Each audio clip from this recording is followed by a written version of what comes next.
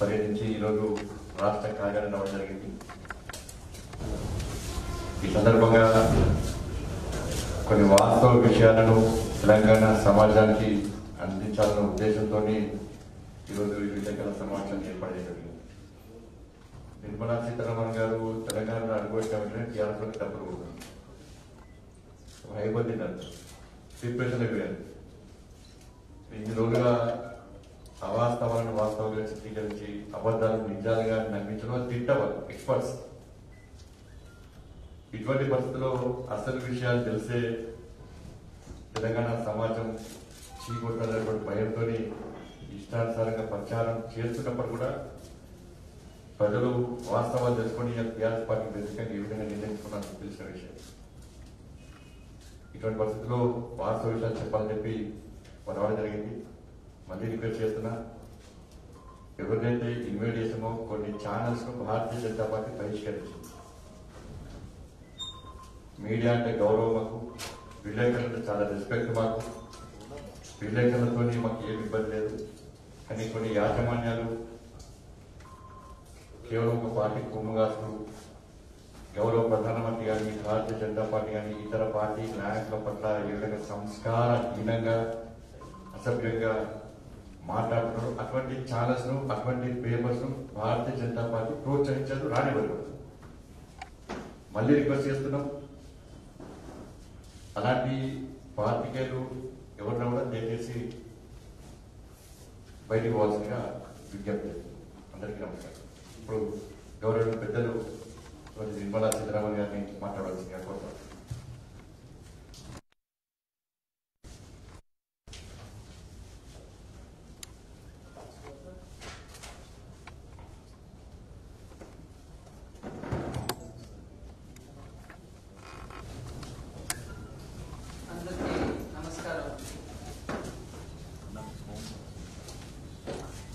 చాలా సంవత్సరాల తర్వాత Hyderabad press meeting.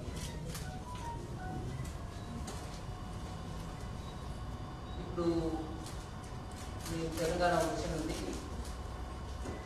Parliament ప్రవాసం party ద్వారా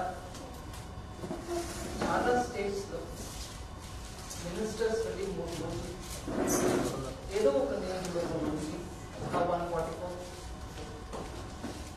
అక్కడ ఉన్న కార్యకర్తలతో సంపర్కం చేయడం, వాళ్ళతో మాట్లాడటం, అలాగే వాళ్ళ కుటుంబాలతో వాళ్ళ ఫ్యామిలీతో వెళ్ళి వాళ్ళతో భోజనం, లేదా అక్కడ ఉన్నటువంటి సమాజంలో ఉన్నటువంటి కొన్ని సెక్షన్స్ తోటి మాట్లాడటం, వాళ్ళ మనసులో మాట ఏముంది, వాళ్ళ ఇన్పుట్స్ ఏంటి, గ్రౌండ్లో జరిగేది ఏంటి, వాడికి ఏదైనా ముఖ్యంగా చెప్పాల్సిన విషయం ఉందా అనేది ఒక రకంగా మాట్లాడి అర్థం చేసుకొని రావడం. దీంట్లో ఆ నియోజకవర్గానికి ఒకసారి వెళ్ళాలని ఏమి లేదు.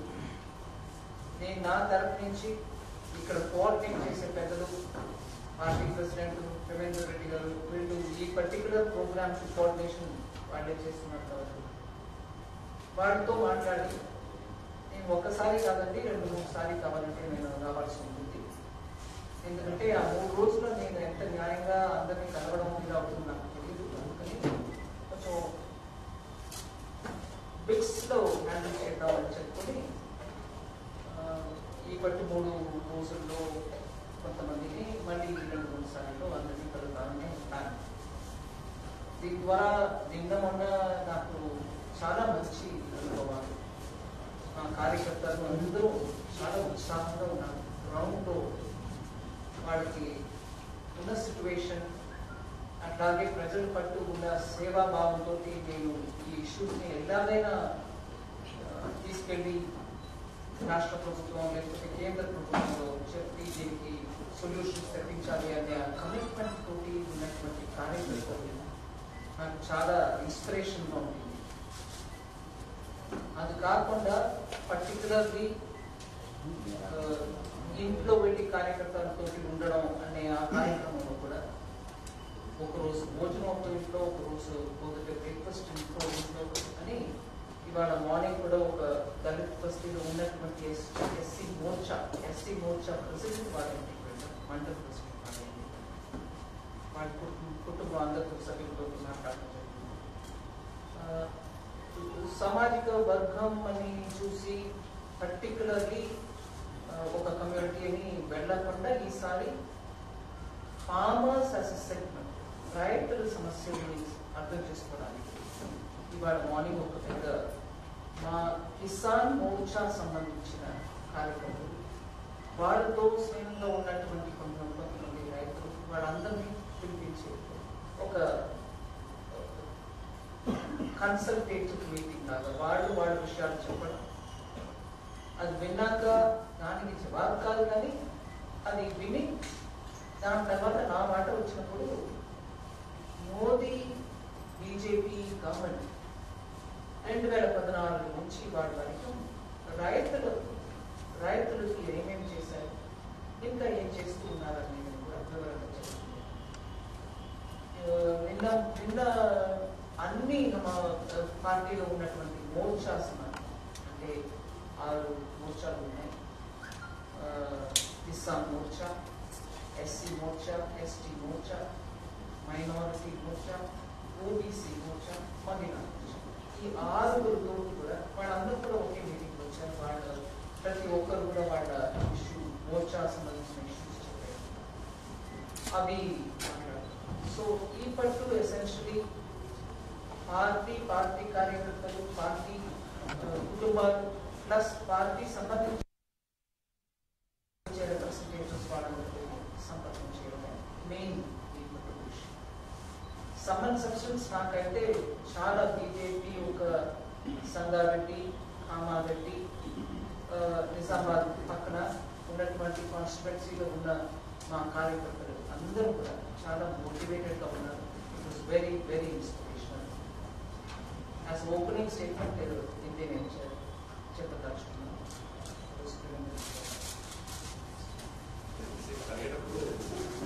అంతకుముందు ఈ పేపర్ ఛానల్ పేపర్ ప్రగతి వచ్చి పేపర్ లీక్ అయింది, ప్రగతి ఒకటి పేపర్ లీక్ అయింది.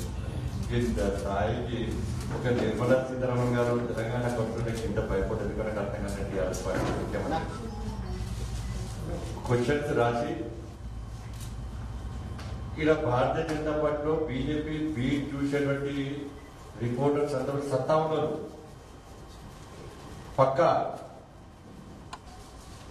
కంకలు అంటారు, కంకలు పడతారు. వాళ్ళకి ఏం తెలియదు, మీ ప్రగతి గురించి క్వశ్చన్స్ వస్తారు కదా. ఇటువంటి చిల్లర వేషాలు తెలిసి పనిచేయాలి. వారు అన్నిటికీ సిద్ధం ఉండదు, వాళ్ళకు ఫైర్ బ్రాండ్ వాళ్ళు. మరి మీడియా ఛానల్ పెరిగారు, పేపర్ గురించి చెప్పినా కానీ కొన్ని ఛానల్స్ చెప్పాల్సిన అవసరం లేదు. బహిష్కరిస్తాం గౌరవప్రదంగా. ఎవరైనా కనుక మీరు అడగాలనుకుంటే దయచేసి ఏ వైపు నుంచి మీరు డిసైడ్ చేస్తున్నారని అడగచ్చు. మీరు అడిగితే వాళ్ళు చెప్తారు.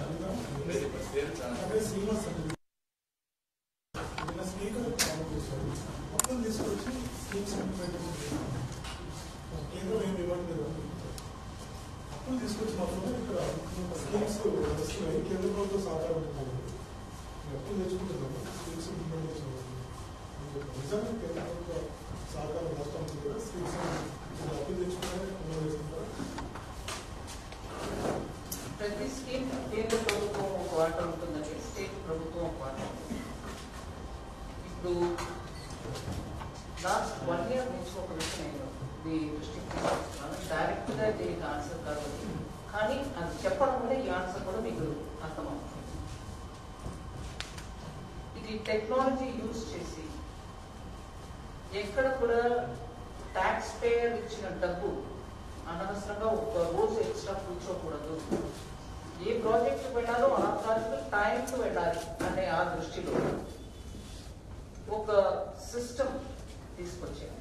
ఇది ఈ ప్రాజెక్ట్ వర్తిస్తుంది నేను చెప్పట్లా అని చెప్తున్నాను. ట్యాక్స్ పేయర్ ఒక్కొక్క పైసాని సరిగా ఉపయోగం చేయడానికి కేంద్ర ప్రభుత్వంలో ఏమేమి చర్యలు తీసుకుంటున్నాం దాంట్లో ఒక్కటి మీ ముందు దానివల్ల డిజిటైజ్ చేసేసాం పూర్తిగా. ఇప్పుడు సెంట్రల్ స్కీమ్ ఒకటి ఉందనుకోండి, దాంట్లో సెంట్రల్ వాటా 60 రూపాయలు పెట్టి స్టేట్ వాటా 40 రూపాయలు పెట్టినాక అది 100 రూపాయలు అని ఆ ప్రాజెక్ట్ లాంచ్ అవుతుంది. ఇప్పటి వరకు ఉన్నటువంటి పరిస్థితుల్లో ఈ సిస్టమ్ వచ్చే ముందు 60 రూపాయలు సెంట్రల్ పెట్టేస్తుంది, స్టేట్ వాటా ఉండదు. నేను తెలంగాణ గురించి చెప్పండి, సిస్టమ్ వ్యాఖ్య చెప్తాను. తెలంగాణ గురించి ప్రత్యేకం ఆన్సర్ ఇస్తాను. సో ఈ 60 రూపీస్ పెట్టేస్తాం, తర్వాత 40 రూపీస్ స్టేట్ పెడుతుంది. అది ఎప్పుడు పెడుతుందో మనకు తెలియదు. ఈ 60నే ముందు వాడుకుంటారు, లాంచ్ చేస్తారు. దాని తర్వాత ఈ 40 వస్తుందో లేదో మనకు తెలియదు. ఇన్కంప్లీట్ గా ఉంటుంది ప్రాజెక్ట్, ఇన్కంప్లీట్. ఇంకా ఇవన్నీ వస్తాయి. దాని తర్వాత ఎప్పుడు ఏ టైంలో 40 వస్తుందో మనకు తెలియదు. ఇవన్నిటి వల్ల ప్రాజెక్ట్స్ చాలా పెండెన్సీలు ఉండిపోతాయి. ఎవరు వాటి వల్ల పెండింగ్ తెలియదు. ప్రజలేమో సెంట్రల్ గవర్నమెంట్ ఇవ్వాల్సిన ఈ ప్రాజెక్ట్ లో ఇంత డిలే అవుతుంది ఏంటి అని అడుగుతారు. ఇవన్నిటికి కూడా సిస్టమ్ ద్వారా మేము మీరు పెట్టిన వెంటనే అడ్డది పెట్టేస్తాం. Just in matter of minutes ఇది డిజిటైజ్ అయిన తర్వాత దానివల్ల ఎక్కడ కూడా స్టేట్ దిశ వచ్చిందా, సెంట్రల్ వాటా రాలేదా, ఇవన్నీ కూడా ఉండదు. ఇద్దరిది ఒకే టైంలో పడుతుందా. ఈ రిఫార్మ్ తీసుకొచ్చింది మోడీ సర్కార్, కేంద్ర ప్రభుత్వం. ఎందుకు? ఆఫ్టర్ ఆల్ ఒక్కొక్క పైసా ప్రజలది ఎక్కడో ఒక చోట్ల ఆగిపోయి ఉంది, పార్క్ అయిపోయింది, ప్రాజెక్ట్ నడవల. ప్రజలేమో అడుగుతున్నారు కేంద్ర ప్రభుత్వాన్ని ఇంకా కూడా ఉండకూడదని ఈ సిస్టమ్ తీసుకొచ్చింది. అది ఇప్పుడు ఒక ప్రాజెక్ట్ నేను అప్పు తీసుకొచ్చి నడుపుతున్నా, దీంట్లో కేంద్ర ప్రభుత్వం సహకారం లేదు అని అంటే అది కేంద్ర ప్రభుత్వం ప్రాజెక్టే కాదు కదండి. నువ్వు అప్పు తీసుకొచ్చుకో, ఒక ప్రాజెక్ట్ లాంచ్ చేసుకో, నీ పేరు పెట్టుకో, ఏదైనా చేసుకో, నో ప్రాబ్లం. బట్ కేంద్ర వాటా కూడా తీసేసుకొని దాని మీద నేను అప్పు తీసుకొచ్చి ఇంకా దాన్ని మ్యాన్షన్ లాగా కట్టేశాను. ప్రజలకి నీవు 1 బెడ్రూమ్ ఇస్తున్నావు, నేను 40 బెడ్రూమ్ ఇస్తున్నాను, కానీ నా ఉసిరికాయ డబ్బు నీకు దాంట్లో ఉందా లేదా? అది ఉసిరికాయో ఇంకొకటో ఉందా లేదా? ఉన్నప్పుడు మా పేరు కూడా పెట్టు. సో నేను అప్పు తీసుకొచ్చి నడుపుతున్నానంటే that's your wish. I have nothing to comment on it. But ఏదైతే మా ప్రోగ్రామ్ అని మేము డబ్బుతోటి ఇస్తున్నామో దాంట్లో మా పేరు ఉండాలి. ఇది ప్రత్యేకంగా పేరు మార్చడం మక్కడి జనతాకి, ప్రజలకి ఇది మా ప్రోగ్రామ్, అది కేంద్ర ప్రభుత్వం ప్రోగ్రామ్ కాదని చెప్పడం కానీ అనవసరం. ప్రజలకి కేంద్ర ప్రభుత్వం ఇస్తుంది, మీరు వస్తారు, ప్రజలకు మంచి కొరకు అందరూ చేస్తారు. అందరూ చేస్తున్నప్పటికీ అందరూ చేస్తున్నాం ఒప్పుకోండి. కేంద్ర ప్రభుత్వం వాటే లేదు, మేము మా పేరు పెట్టుకుని తప్పు తీసుకుని నడుపుతున్నాం అంటే అది మీ ప్రోగ్రామ్ అయ్యా. దాంట్లో నాది ఉంటే నాకు ఉందని చెప్పడానికి నీకేం అభ్యంతరం అన్నాడు.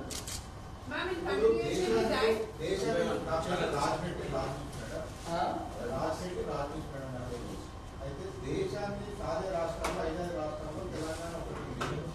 తెలంగాణ కేంద్ర ప్రభుత్వం పథకాలు అమలవుతున్నాయి, మీడియా దూరం పెడతారని రాష్ట్ర ఆర్థిక శాఖ బట్టి అడుగుతున్నాం.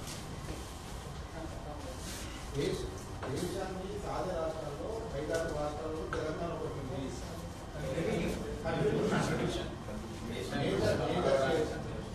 5 రాష్ట్రాల్లో తెలంగాణ కూడా టీలో ఉంది. తెలంగాణ ఇచ్చే డబ్బుల ద్వారా వేరే రాష్ట్రాలు కూడా పోతున్నాయి. కేంద్రంలో కూడా కేసీఆర్ ఫోటో పెడతారని ఇక్కడ రాష్ట్రానికి సంబంధించిన ఆర్థిక మంత్రి ప్రశ్నిస్తున్నారు. ఇది ఒక నేను కొంచెం క్లుప్తంగా ఆన్సర్ ఇవ్వకుండా కొంచెం పెద్దగా ఆన్సర్ ఇస్తాను. వ్యంగ్యంగా సినికల్ గా నువ్వు ఎంతైనా తిట్టుబాబు, నువ్వు ఎంత కావాలో దాన్ని ట్విస్ట్ చేయి. హిందీలో చెప్తారు కోడ్ మరో చెయ్యి. విషయం ఏంటి? నేను అదే ప్రశ్నకి నేను ఇంకో రకంగా అడుగుతాను. తెలంగాణలో హైదరాబాద్ 55% తెలంగాణ ఇన్కమ్ కు కాంట్రిబ్యూట్ చేస్తారు. 55%. నేను ఉదాహరణకి జిఎస్టీ ఎగ్జాంపుల్ తీసుకొని చెప్తున్నా, 50 to 55%. ఆదిలాబాద్ లో ఒక ప్రాజెక్ట్ కి హైదరాబాద్ ట్యాక్స్ పేయర్ ఇచ్చిన డబ్బుతోటి ఇక్కడ నేను చేస్తున్నానని హైదరాబాద్ ఓటర్లు అందరి పేరు మీద నడుపుతారా? హైదరాబాద్ లో ఉన్నట్టు ఎంపీ వారు ఫోటో పెట్టి నడుపుతారా? అక్కడ ఉన్న బిల్డింగ్ మీద అది చెప్తావా హైదరాబాద్ ఇచ్చిన రెవెన్యూ వల్ల ఈ బిల్డింగ్ కడుతున్నాం అని పెడతారా అట్లా ఉంది. అంటే వ్యంగ్యంగా నేను ఎంతైనా అడుగుతా, వెటకాలంగా మాట్లాడతా, అవన్నిటిని సరి సాటి జవాబు ఇవ్వు అనంటే ఇది జవాబు. హైదరాబాద్ 55% మీకు ఇన్కమ్ ఇస్తుందంటే అన్ని జిల్లాల్లో నడిపే ప్రతి కార్యక్రమంలో కూడా హైదరాబాద్ ఎంపీ మీరు కాదు కదా, మరి ఎంపీకి పెట్టుకోండి. ఇట్లా జవాబు ప్రజల కోసం ఇస్తున్నాం, ఎదురు ఆఫీసర్ పార్టీ కోసం ఇవ్వట్లా. బీజేపీ ఒక ప్రశ్న అడుగుతుంది, బీజేపీకి నేనెవరు ఇవ్వడంటే ఊరు బీజేపీ అనొచ్చు. కానీ బీజేపీ అడిగే ప్రశ్న అలాగే టీఆర్ఎస్ అడిగే ప్రశ్న ప్రజలకి దానికి జవాబు కావాలనే దాని కోసం అడుగుతాం. మేము మీరు ఎవరు అడిగినా, మీడియా ఎవరు అడిగినా కూడా ప్రజలకి దాంట్లో ఒక ఎక్స్ప్లెనేషన్ కావాలి. అది ఇవ్వడం ఇవ్వకుండా పోవడం అది మీ ఇష్టం. కానీ వ్యంగ్యంగా ఇలా తిప్పితే వ్యంగ్యంగా ఎవరైనా తిప్పగలుగుతారు.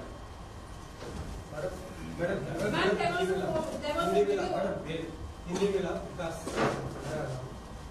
कल हरीश राव जी ने कहा कि आपने आयुष्मान भारत में अभी तेलंगाना शामिल नहीं हुआ है, लेकिन वो कहते हैं कि हम 2022 में आयुष्मान भारत में शामिल हो गए, केंद्र सरकार ने कुछ पैसा भी दिया है।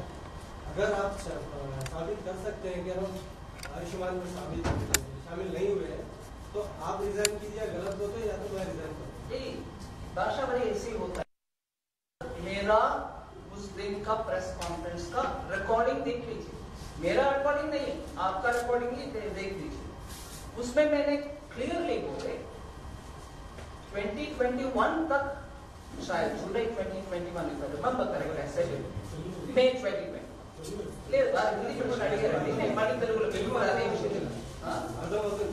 తెలుగులో చెప్పనా? నా ప్రెస్ కాన్ఫరెన్స్ లో నేను ఏం చెప్పాను ఈ విషయం మీద అంటే ఒకసారి చూసుకొని మాట్లాడమని. దాని తర్వాత ఇంట్లో అంత టెన్షన్ పెట్టుకుని ఇదే సొసైటీ ఇదే రెసిగ్నేషన్ చూసుకుందాం అండి. ప్రజలు ఎవరిని తీయాలి ఎవరిని పెట్టాలనేది ప్రజలు చూసుకుంటున్నారు. ప్రతి మాటకి రోజు పొద్దుటే లేచి రోజు సాయంకాలం ఒక ప్రెస్ కాన్ఫరెన్స్ పెట్టుకుని పల్నా నువ్వు రిసైన్ అన్ని ఏకవచనం. రిసిగ్నేషన్ తర్వాత ముందు నేను ఇచ్చినది చూడమని నేను దాంట్లో చెప్పేది కూడా 2021 వరకు చాలా వరకు ప్రోగ్రామ్స్ లో పార్టిసిపేట్ చేయం నో వే అన్న వాళ్ళు అప్పుడు ఎందుకో మనసు మార్చుకొని వచ్చి చేరారు అంటే ఆయన కూడా నేను చెప్పాను అక్కడ. కానీ 2021 లో జ్ఞానం ఎందుకంటే వచ్చింది అప్పటి వరకు ఏం చేశారు? ప్రజల్ని మబ్బు పెట్టడానికి. సో పూర్తిగా విని మాట్లాడితే అందంగా ఉంటుంది. పర్టికులర్లీ మినిస్టర్స్ ఒక పొజిషన్ లో ఉన్నవారు ఊరికి ఏదో విన్నారు దాన్ని పెట్టుకొని రెస్పాండ్ చేశారు. ఆ పద్ధతి వద్దండి. ప్రజల కోసం మనం కొంచెం డీటెయిల్డ్ గా మ్యాటర్ ఆఫ్ ఫ్యాక్ట్ గా చెప్పడం అవసరం.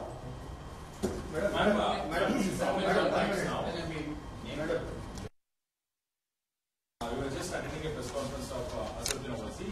He said that after Government of India has officially announced that they will be celebrating Hyderabad Liberation Day on September 17th, and big faces to also participate in that celebration. So he has stated that we will also be part of that celebration. So only if the Government of India celebrates it as a National Integration Day rather than Telangana Liberation Day. So what would you like to say on that?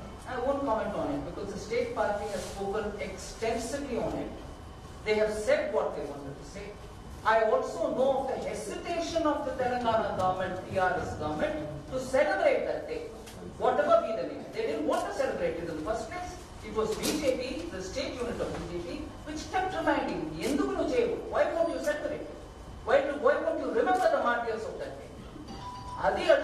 That's what they've been asking. So they have spoken enough on it. I don't need to add.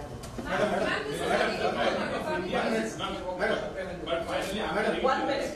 There's a lady who's been screaming for the last 4 months. I'm Aneri from Republic TV. There was a video of yours which went viral yesterday of you pulling up the collector in Kamareddy district. But responding to your video, the Telangana Minister KTR has applauded and he has said that very good job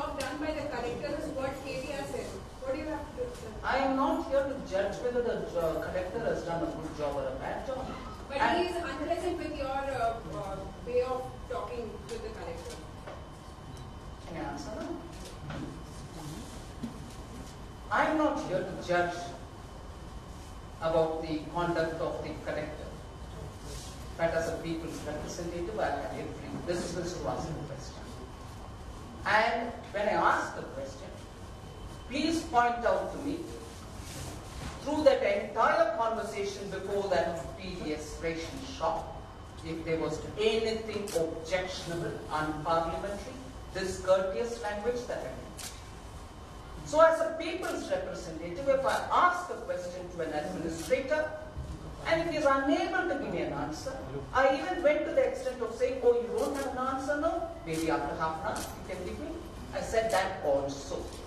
Now if after that, somebody, whoever be it, minister, MP, MLA, whoever be it, media, if you think that wasn't right, you have every right to your opinion. But I think, as a people's representative, I have every business to ask and seek an answer. If my language was objectionable, you have every business to comment. But I think I have not crossed any limits of parliamentary language, discourteous language, none of that. So where is the objection? Madam, the 15th Finance Commission has, I am Rahul from the Hindu. The 15th Finance Commission has clearly recommended to the Government of India to revisit the FRPM Act. After all, the Act is 20 years old. The 15th Finance Commission Has recommended to Government of India to revisit the FRPM Act. It's almost 20 years old now.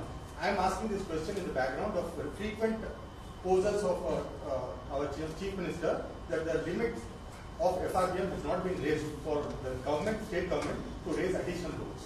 What is your stand on that? 15th Finance Commission recommends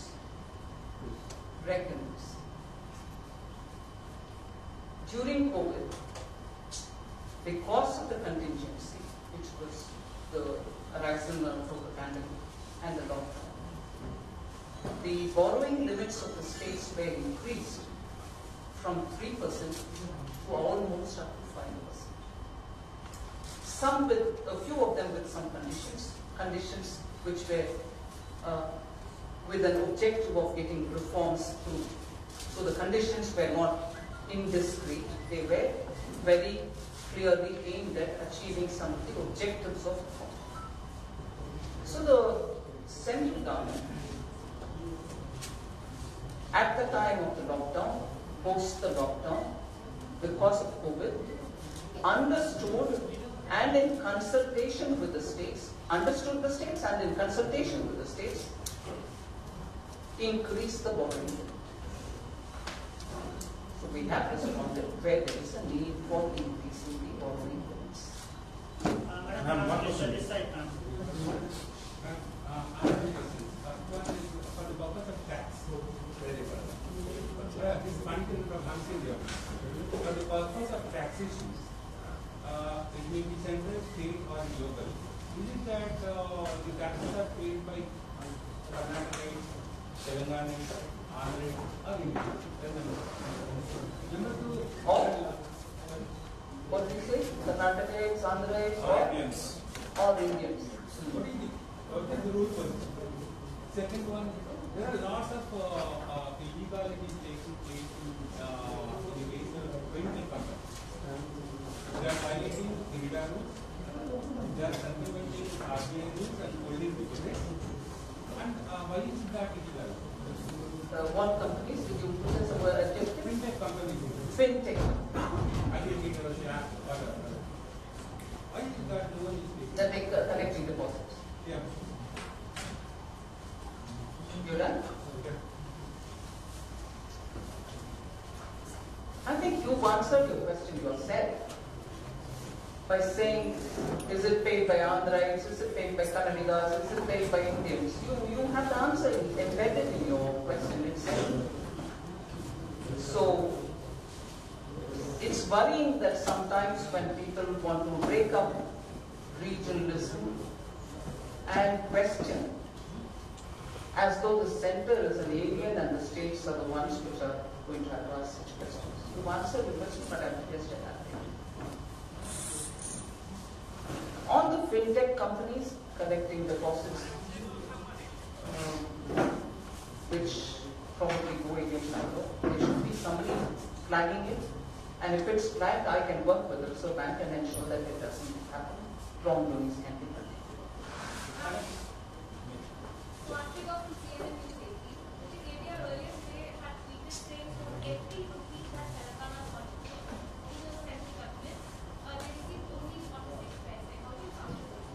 I think I've answered that several times, and I repeat it. If every individual or state starts saying, I paid so much, so give me that much back, taxation principle doesn't work on the ground.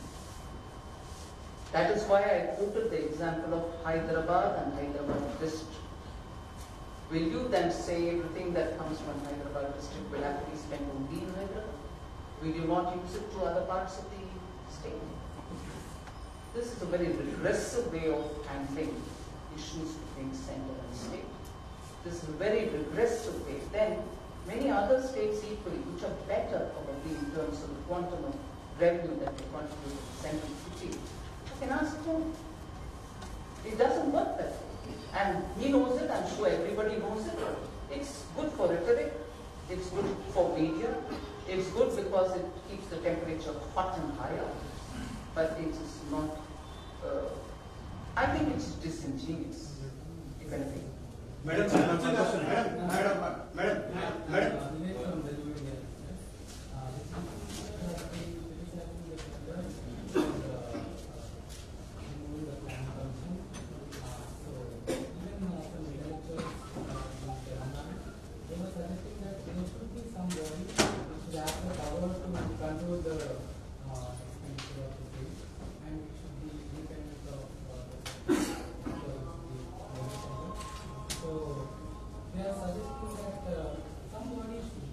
So the Planning Commission earlier, according to them, therefore, was controlling the expenditure, and that was okay for them.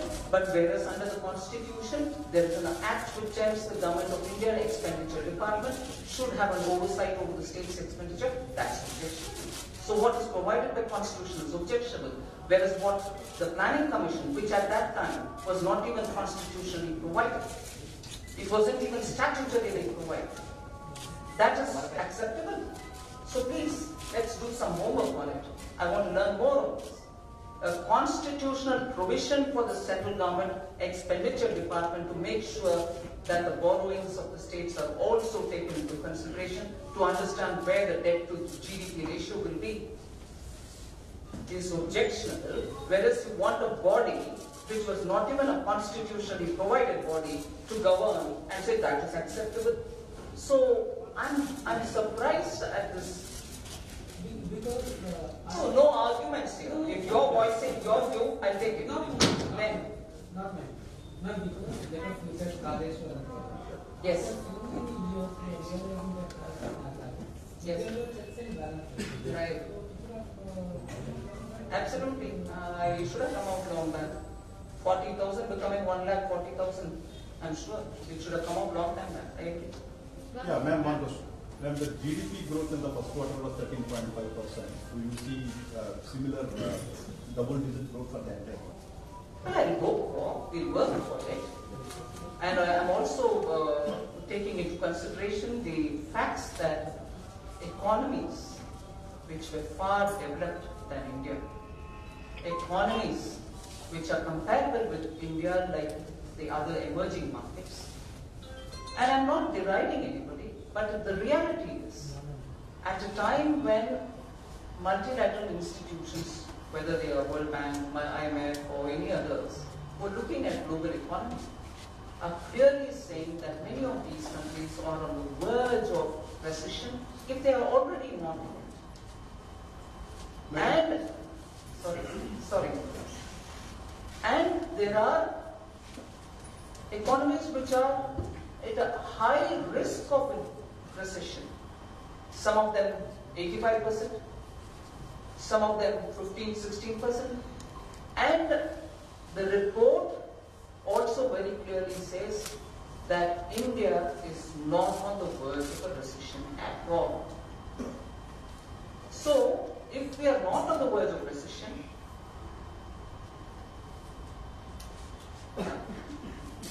I just read out the numbers so that you know what I'm talking about. This is a Bloomberg report. It says, I'm starting from the highest, not by the size of the economy.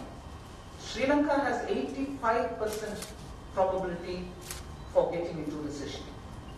New Zealand 33%, South Korea 25%, Japan 25%, China 20%, Hong Kong 20%, Australia 20%, Taiwan 20%, Pakistan 20%, Malaysia 13%, Vietnam 10%, Thailand 10%, Philippines 8%, Indonesia 3%, India 0%. Bloomberg report. So, if we are not on the verge of recession, it also gives me the confidence that if we are constantly responsive in terms of the sections which need hand-holding, in terms of the boost that we have to give the economy, we will keep going on that route. And therefore, the Q1 growth, which some argue saying it's on the base, on a low base, but low base of last year, Q1 over 2020 when there was a lockdown also was low base. So it's all right, whatever be it. Compared to the economies that we are talking about, we are still on a very sound wicket. We are literally the fastest growing economy. The number, whether it is 7.8, 7.5, 7.4, all that is data when it comes. But we will be continuing to go with that strength. I think the people of India have really understood that they are coming out and spurring the economy, and I'm really grateful that they're coming out with the COVID distress.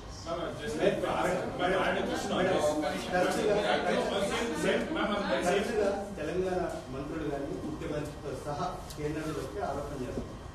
Telangana మీద నిర్లక్ష్యంగా వ్యవహరిస్తుంది BJP కేంద్ర ప్రభుత్వం అని చెప్పి ఆరోపణ చేస్తుంది. విభజన చట్టంలో పొందుపరిచిన హామీలను అమలు చేయడం దగ్గర నుండి రాష్ట్రానికి కావాల్సిన ట్యాక్సుల విషయంలో కూడా ఒక రకమైన నిర్లక్ష్యంగా ఉంటుంది వీళ్ళ ఆరోపణ. దీంట్లో వాస్తవం ఉందా? 1% కూడా వాస్తవం లేదు. నేను ఖచ్చితంగా ఈ అబ్స్ట్రాక్ట్ గా నిర్లక్ష్యంగా ఉన్నారు, మాకు ఏం చేయట్లేదు, మాకు ట్యాక్స్ ఇవ్వట్లేదు. ట్యాక్స్ గురించి వారు అడిగిన దానికి నేను చెప్పాను. ఫార్ములా ఫినాన్స్ కమిషన్ ఇస్తుంది. ఎవ్రీ మంత్ ట్యాక్స్ రెవల్యూషన్ ఆ ఫినాన్స్ కమిషన్ ఇచ్చిన అదే ఫార్ములా మేరకి మేము ఇస్తూ పోవాలి. అది ఇవాళ వరకు అప్ టు డేట్ గా ఉన్నాం. అది మాత్రం కాదు, కొన్ని నెల నేను అడ్వాన్స్ కాదు, రాబోయిన మంత్లో ఇవ్వాల్సినది కూడా ముందు ఇచ్చేసి, సో దట్ వాళ్ళకి చేతులు ఉండాలి, ఖర్చు పెట్టేవాళ్ళు వాళ్ళు స్టేట్స్ అని చెప్పుకొని టైంకి ఇవ్వడం మాత్రం కాదు, ముందే ఇవ్వడం కూడా జరిగింది. 4 సార్లు మొత్తం అట్లా చేసాం between 2020 and between 2021 and so tax ఏ రేట్లు వేస్తున్నాం అనేది ఫిక్స్ చేసేది మేము కాదండి. It is central finance commission. 1. 2, ఈ స్టేట్కి నాకు ఇష్టంగా ఉంది, వీడికి ఎక్కువ ఇవ్వాలి, వీడికి తక్కువ ఇవ్వాలి అని చేయడానికి నాకు అక్కడ ఏ మాత్రం స్పేస్ లేదు, చెయ్యలేను. సిస్టంలో బిల్డ్ అయిపోయింది, అందులో అది కుదరదు. 2. 3, ట్యాక్స్ సెంట్రల్ గవర్నమెంట్ కలెక్ట్ చేసి ఇది పార్లమెంట్ లో కూడా ఆటోమేటిక్ వస్తుంది. మీరు ట్యాక్స్ డివాల్వ్ చేసేది ఒకటి, అది కాకుండా నాన్ డివాల్వ్ అదే సెస్ ని కలెక్ట్ చేస్తున్నారు, అది డివల్యూషన్ లో రాదు, అవన్నీ మీరే తీసుకుంటున్నారు కదా అని మళ్ళీ తెలంగాణ నుంచి కూడా ఆ మాట వస్తుంది. మేము పార్లమెంట్ లో కూడా దీనికి జవాబు చెప్తాం. ఆ కలెక్ట్ చేసే సెస్ ఊరికే చెప్తున్నాం. ఉదాహరణకి ఎడ్యుకేషన్ సెస్, హెల్త్ సెస్, ఇలా building roads infrastructure cess collect చేసిన అన్ని కూడా స్టేట్స్ కి పోతాయి. కలెక్ట్ చేసే అమౌంట్ అన్ని కూడా మీ రోడ్ ప్రాజెక్ట్ కి, మీ స్కూల్స్ కి, మీ హాస్పిటల్స్ కి, మళ్ళీ సెంట్రల్ గవర్నమెంట్ కానీ ఒక క్షేత్రం అని ఏం లేదండి. కలెక్ట్ చేసే డబ్బు అంతా కూడా ఏ కారణానికి కలెక్ట్ చేస్తున్నామో ఆ కారణానికి ఖర్చు పెట్టాల్సిందే. నేను పార్లమెంట్ లో డేటా ఇచ్చాను. ప్రతి సెస్ కి కలెక్టెడ్ అమౌంట్ ఎంత, ఇప్పుడు వరకు ఎంత ఖర్చు పెట్టామని. 2/3 సెస్ లో కలెక్టెడ్ అమౌంట్ కంటే ఎక్కువ ఖర్చు పెట్టాం. అందువల్ల ఏ రకంగా కూడా ఈ ఆరోపణలో ఒక్క మాట కూడా నిజం లేదు. The finance minister says the per capita debt is 89,000 for Telangana and that for the country is 1.25 lakh. Based on what you said the other day. So would you like to clarify on that? And to that, they say the debts are in the FRBM limits and there are not many loans. Oh, I'm very glad you asked this question. I'm actually very glad that you asked me this question. It's one thing to have your debt very much under the FRBM limits. Good, and that's how it should be. There are out of the budget borrowings, which you also do, and these are when your public sector undertakings under the state government or any other such, who have revenue source of their own and whose board takes a call and then you go and borrow. And then that board, that company can repay it. But what is shown in the budget, which the central government also under the FRBM asks, say how much is it? Is it 4%? Is it beyond 4? Is it 5? And during COVID period, it didn't have to go beyond 5 and so on. If you borrow under the FRBM, but probably borrow as much or more outside of that, which doesn't come into the budget. It's outside of the budget. Now both put together, you may say, why should you put together? They have taken care of borrowing because they have a provision to borrow. They also are seeking permission and then borrowing. But many of that is beyond their capacity and it doesn't even come into your budget. You're not telling the people of Telangana or the elected representatives about that burden also getting added on here. So, in a way, we are all spending time talking about things, saying, no, it is blue, dark blue but not light blue, but that which is blue is the discussion. And that, in a way, by getting further, deeper in this conversation, Telangana is probably accepting that they are actually beyond the limit. So it is this, but it is not that. Are Baba, both put together, it is that. Will you put together? You shouldn't put together will be the next answer. I can tell you before the time I leave from the city, there will be one more response. There will be one more response to say, no, what is she saying? You can't add these two. I'm not saying add these two, but eventually the state is getting burdened by out of the state budget borrowing as much as this. This at least is in the knowledge of the assembly, that is not. For the out of the budget borrowings, you are already acting for the previous years. It should be retrospective instead. I'm not getting into that debate, ma'am. We can have it separately. I'm not refusing to it. ఒక్క నిమిషం జవాబు చెప్తున్నప్పుడు నాకు అంత intelligence లేదు. నాకు అష్టావధానం చేయడానికి మెల్లబెడతాను.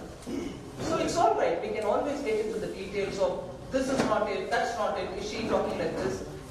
Overall, and I quoted the former finance minister of Telangana when I said every child born in the state has now got 1.25 lakh on their head. What was the response to it? No, it's not 1.25, it is probably 110. You are admitting that you're burdening the future generation. Go there, story. Please. Ma'am, you said about ma'am, I just want to say about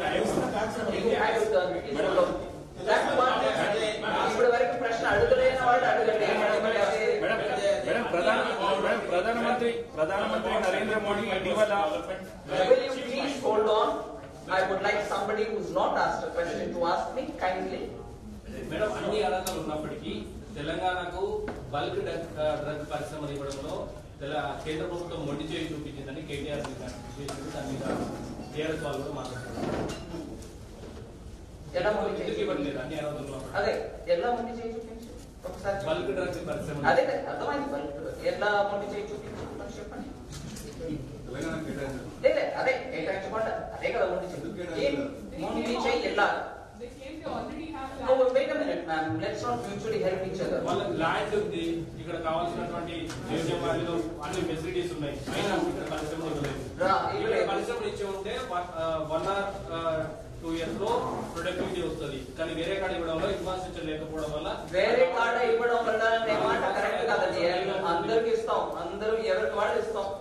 మీరు మీ టైంలో అది ఆ particular project ఈ particular project అంటే నేను కొంచెం వివరం తెప్పించుకొని మాట్లాడతాను మీతో.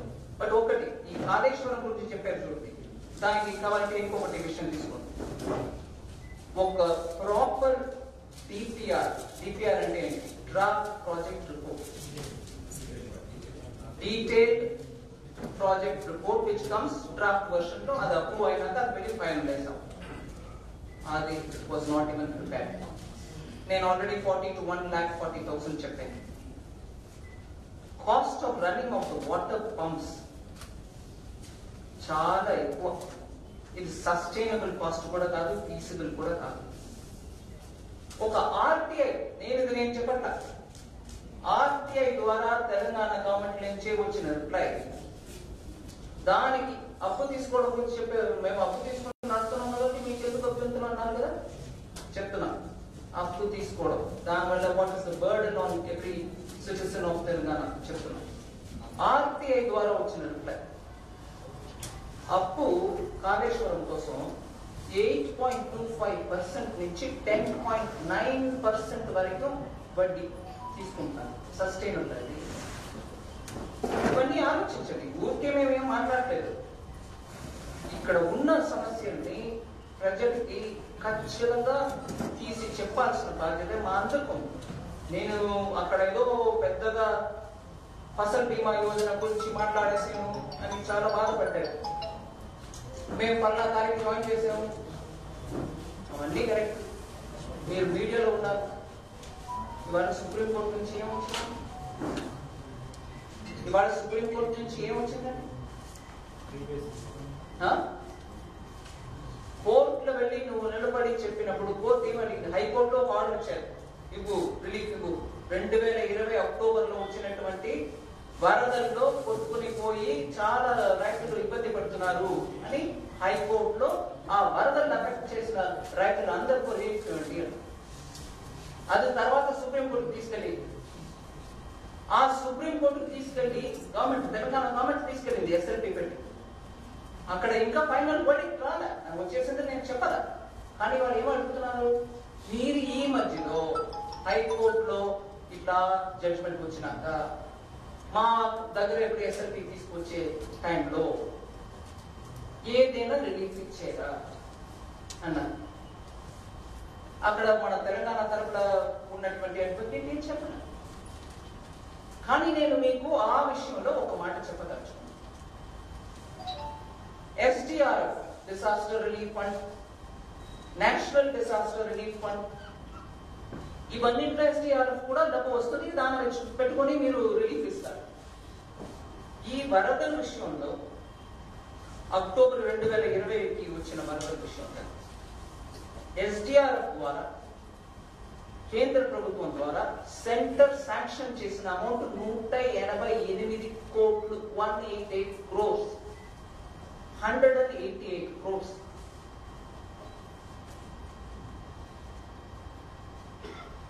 ఫిబ్రవరి 2021కే వచ్చేసింది. 15 లక్షల ఎకరం దీంట్లో ఎఫెక్ట్ అయింది. సో కేంద్ర ప్రభుత్వం వచ్చేసింది. కానీ ఈ స్పెషల్ పిటిషన్ సుప్రీంకోర్టులో ఉన్న ఇప్పుడు ఈ విషయంలో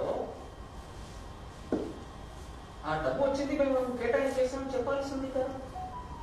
కోర్టులో అడుగుతున్నాను, మేము అడుగుతున్నాం. మీరు ఇవ్వాల్సిన 188 crores ఇచ్చేసామండి SDR.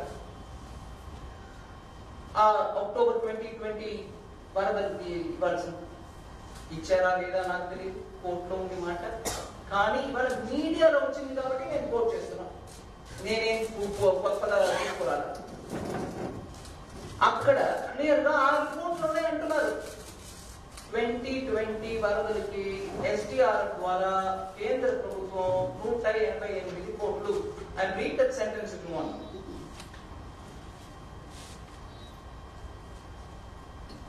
The state government had submitted in a final report to the center in October 2020 giving detailed tables establishing severe crop loss in 15 lakh acre, and that the center had sanctioned rupees 188 crore from the disaster response funds NDRF or SDR in February 2021. So Telangana Minister డబ్బు ఇవ్వట్ల మీరు ఎవరో అడిగారు అక్కడి నుంచి ఇవాళ వచ్చిన మాట నేను ప్రతి ఒక్కట్లో ఇదే ఇస్తూ పోతున్నాం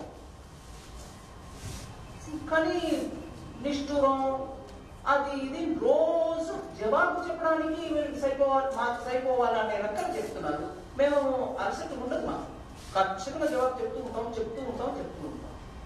కానీ దాన్ని ఇటు అటు తిప్పేసి ప్రజల్ని మబ్బు పెట్టడానికి చూస్తే గ్రౌండ్ లో వెళ్ళి ప్రజలకు చెప్తామండి. దానికి తయారవుతాం. ఇటీవల ప్రధానమంత్రి నరేంద్ర మోడీ అనేక సందర్భాల్లో ఉచిత పథకాల గురించి మాట్లాడుతున్నారు. ఇటీవల వచ్చిన ఆర్బీఐ రిపోర్ట్ లో కూడా తెలంగాణ ఫ్రీ స్కీమ్స్ లో టాప్ లో ఉంది. ఇక్కడ రాష్ట్ర మంత్రులు కావచ్చు, ముఖ్యమంత్రి కావచ్చు అనేక సందర్భాల్లో అన్నారు బీజేపీ ఉచితాలకు వ్యతిరేకం, మేము ఇస్తూనే ఉంటామని చెప్తున్నారు. దాన్ని మీరు వ్యతిరేకమా అని కూడా ప్రశ్నిస్తున్నారు. ఇస్తూ ఉంటామంటే నేను దాని గురించి మాట్లాడతాను ఏంటి, కానీ దీంట్లో ఈ చర్చలు మన అందరూ భాగస్వామ్యం తీసుకోవాలి. We should become a party to this discussion. అదే నేను ఎందుకంటే ఉచితంగా ఇస్తున్నాం అని అంటే ఆ ఉచితానికి అర్థం ఏంటి? ఎక్కడో ఎవరో ఇస్తున్నారు. వాగ్దానం ఇచ్చి ఉచితంగా ఇస్తున్నాం అని అంటే నువ్వు పవర్ కు వచ్చినాక దానికి కావాల్సిన ప్రొవిజన్ నీ స్టేట్ చేయగలుగుతుందా?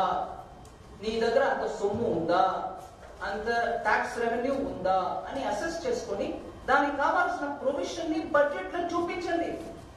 నేను ఉచితంగా 15 లక్షల రైతులకి లోన్ వేవర్ 1 లక్షం తచ్చుకున్నా, దానికి ఇంత అమౌంట్, ఆ అమౌంట్ నేను బడ్జెట్ లో పెట్టాను. మా స్టేట్ లో అంత సొమ్ము ఉంది, నేను పెడతాను అని పెట్టి చూపించండి. నేను ఉచితంగా ఇస్తానని చెప్పి వాగ్దానం, ఓటు, తర్వాత పవర్ రావడం, దాని తర్వాత ఎవరో డిస్కామ్, జెన్కో వాళ్ళు కట్టేస్తారంటే డిస్కామ్, జెన్కో ప్రజల దగ్గర వెళ్ళి నా ఓటు అడగరా, నువ్వు అడిగావు. దానికి ప్రొవిజన్ చేసే ఆ రెస్పాన్సిబిలిటీ కూడా మన దగ్గర ఉండాలి. అంత రెవెన్యూ స్టేట్ లో ఉందా ముందు చూసుకో.